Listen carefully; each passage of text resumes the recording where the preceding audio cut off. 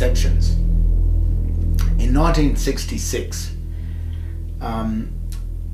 we lost the pound and we converted it into dollars, pounds and dollars. The pound was a weighted note on silver, was equivalent to 1 pound of silver. So it was a monetary system that operated on actual weights of metal, shillings and pennies and what have you, florins, whatever it was. It was all based on an amount of silver, and the pound note was a representation of 1 pound of silver. So you could take the pound note in and redeem it for 1 pound of silver. In 1966, that changed from a pound to a promissory note system, like the US Federal Reserve promissory note system. But something else changed in 1966 as well. And what happened was our schools removed grammar and Latin from the schools in 1966. So prior to that, at school we learned grammar and Latin. And Latin were the roots of the English language, or many of the roots of the English language. So, and my father used to call Latin the math of English. And when, in 1966, when the school got rid of Latin and grammar out of their curriculum, my father bitterly complained to the school and said that the students will become illiterate. They won't know how to read if you take those things out of the curriculum. Well, I'm going to show you exactly what's happened. It's strange that this happened in 1966 too, when the pound went to the dollar, and grammar and Latin were removed from the schools. So it's funny that is. But I'm going to just show you just how stupid and dumbed down Australians have become in a grammatical deception, or in a grammatical sense. I'm going to write Commonwealth of Australia into 3 different formats, and you will be able to read the whole 3 of them, or you will assume you can read the 3 of them. But after I've done this, I'll just explain the difference between the 3 of them. Okay? First, let's write it in English.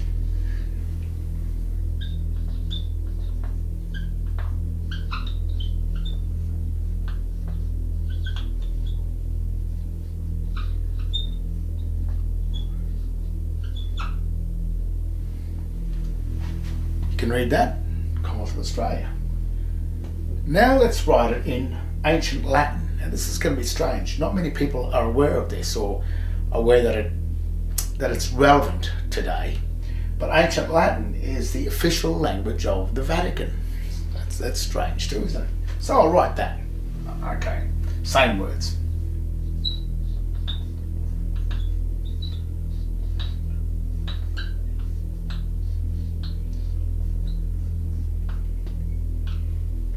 Hyphen.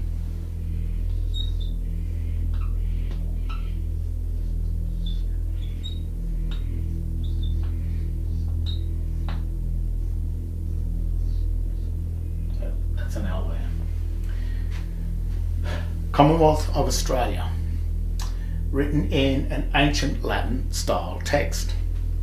And we have here, which is the 2 hyphens in between the 3 signs, or the 3 words. Now I'm going to write something in Dog Latin, and Dog Latin is a corruption of the essence of the text. It's also known as the text, or the Latin for the illiterate. So it's a language that's used by illiterate people that can't read, that don't know what's going on. This is, I'll write the same words. I'll write the same words.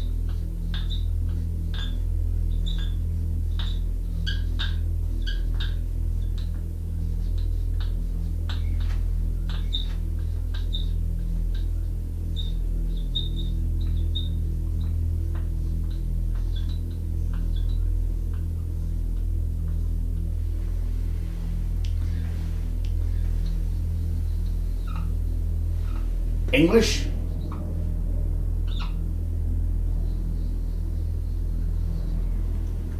Ancient Latin with the hyphens, and Dog Latin.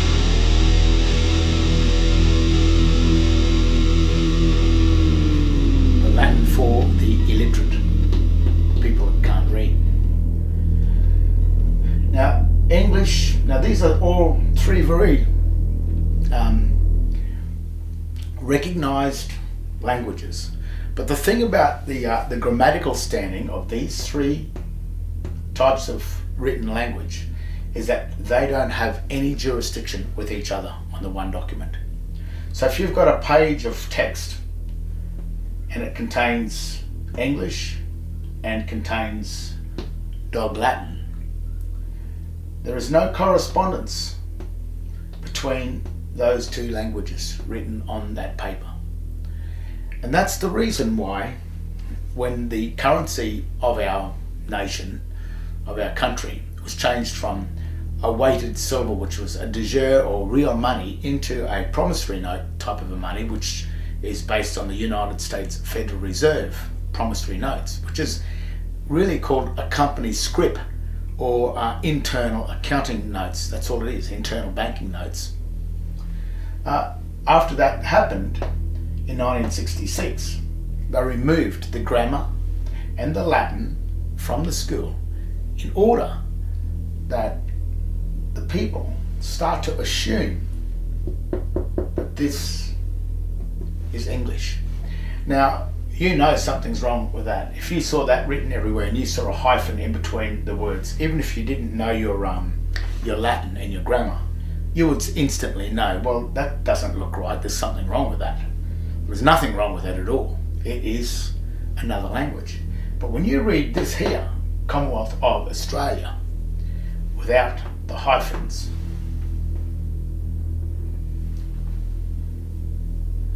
you will assume that to be English. And that mistake that has deliberately been allowed for you to do is actually what destroys you from standing as a true Australian,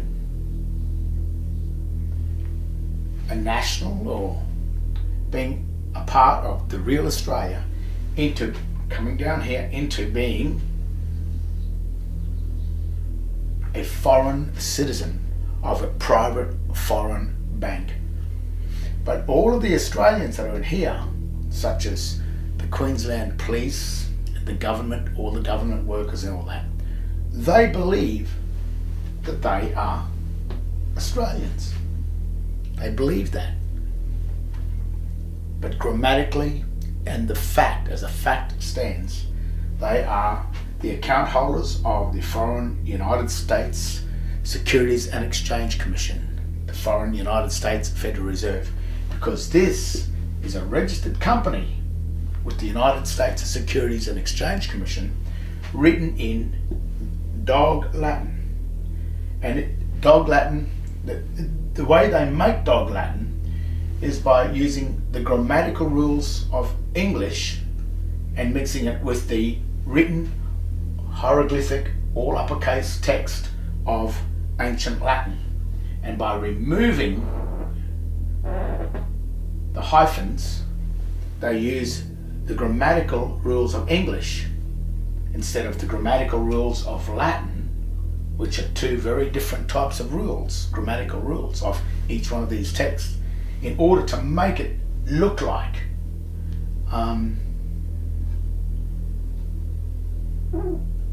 normal English. That is the grammatical deception.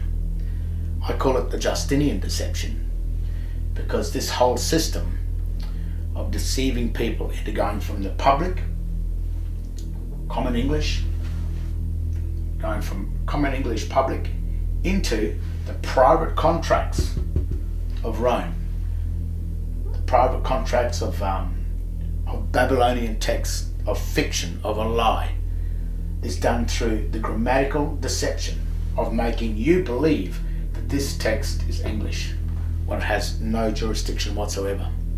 So if you get your driver license or your passport and you assume that your name, where it says your name, and your name is written in an all uppercase dog Latin text that is really a hieroglyphic sign or illustrative text. It's symbolic text, which cannot be a name. Only a name can only exist in proper English as a capitalized with the first letters of each word capitalized. That forms a true name. Now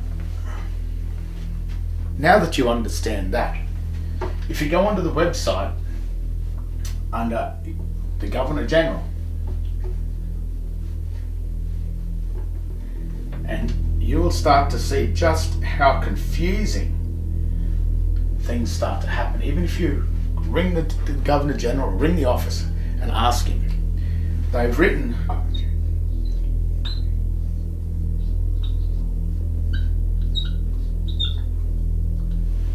hyphen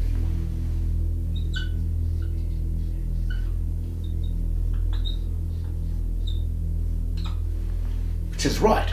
But what that is doing, when they write Governor General in the all uppercase text that is in ancient Latin, what they're saying is that this Governor General belongs to the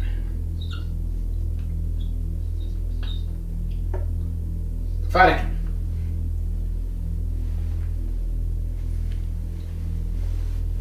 But then what they do, they've got that written on the website, which is now in proper ancient Latin with the hyphen there, which renders the two signs, Governor and General, coming together as two signs to in order to make one sentence in sign. But then when they write it in English, in the common English up here, the correct language, they write it like this.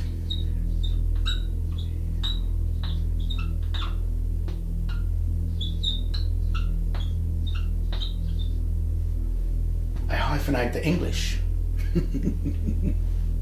Very clever trick that these usurping foreign corporations, these foreign corporate banks are doing to the people of Australia. Because what that does is destroys the English text, because to create, to make two words appear as one name, as in Governor General, this would translate as this.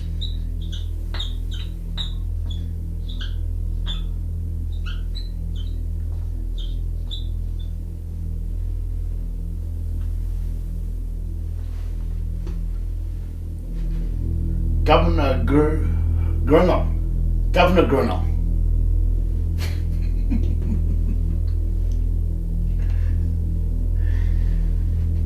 Because that hyphen there is used to join in English, is used to join a broken word back together, or join two words together as one. And that's how some words are made before the word is actually made into one word. The hyphen is used until eventually, as time goes by, the word becomes one. But at this present time in the dictionary, there is no such word as Governor General, and there's also no such words or name as Governor General with a hyphen. It does not exist in the English language. So what they're saying is that this Governor General is the property of the Vatican. The Vatican owns the City of London. The City of London owns probably, more than likely, owns the US Federal Reserve. And the City of London is the bar. And the bar are all the lawyers. So any lawyer that is in government, such as the prime ministers and what have you, most of them are, or the very Prime Minister that signed us up to Unidroit,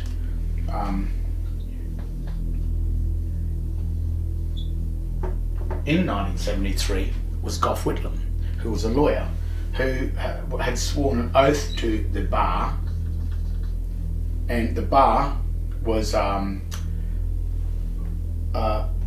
City of London, which is 1 square mile inside London, that belongs to the Vatican. So what's happened is somehow or other the Vatican has taken away the proper true government of Australia and replaced it with one of their corporations.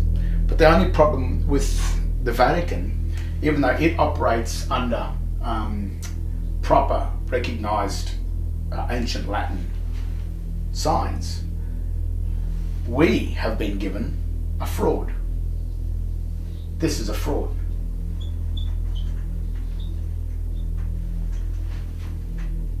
It's not real.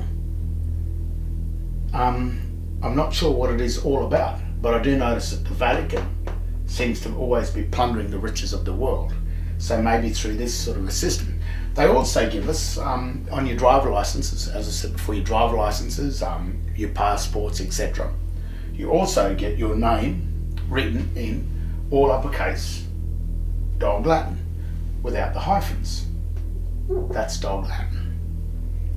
So the Dog Latin is the language for the illiterate. It's Babylonian text. It's text that reads absolutely nothing. If you translate this Governor General without the hyphen into English, it simply translates back like this.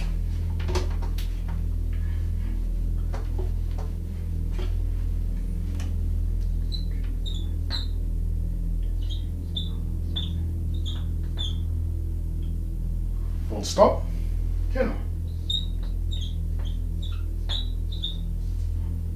Full stop. Because Governor General, written in Dog Latin, which is using the ancient Latin text with the grammatical rules of English, renders this as Governor full stop General, which is not the Governor General. And that is same with your name.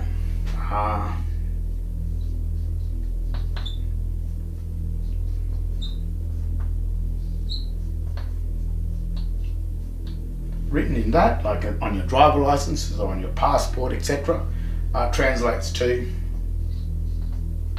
full stop, full stop, full stop. So the whole system is a lie. It's just an absolute lie, because they are using a Dog Latin text, which is a debased text under Latin, under the legal dictionary, Black's Law Dictionary. Dog Latin is the Latin for the illiterate, for the stupid people that can't read. But in the English dictionary, the Webster's English Dictionary, Dog Latin is a debased text, a debased language, and the word debased means in the Webster's Dictionary,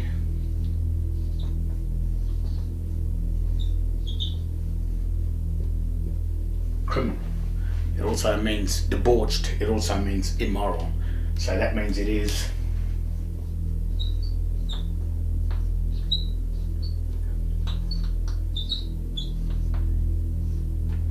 against God.